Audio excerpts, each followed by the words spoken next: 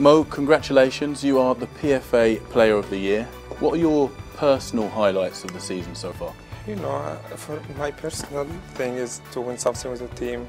I always think about the team, I don't think about myself, so the most important thing for me is to win something with the team. So we are very close now in the semi-final, so hopefully we're gonna win it. We know you work incredibly hard, but what's helped you find this sensational level of performance?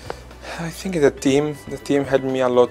The way we play, the way, they helped me, they passed me the ball a lot. So, the team helped me a lot, honestly, to perform and be in that shape. You've already equalled the highest number of goals in the Premier League season. What would it mean to break that record? So, you know, comparing your name with these names and break all the record or the Premier League record, 38 goals is something huge for the English or over the world. So I still 3 games to go. I want to break this record and I want to also break the one for 42. I think it's all very near now. You strike me as a man who's always thinking forward in terms of the next thing. Is that the secret to your success? Probably yes. Probably yes. Thank you so much and congratulations. Thank you.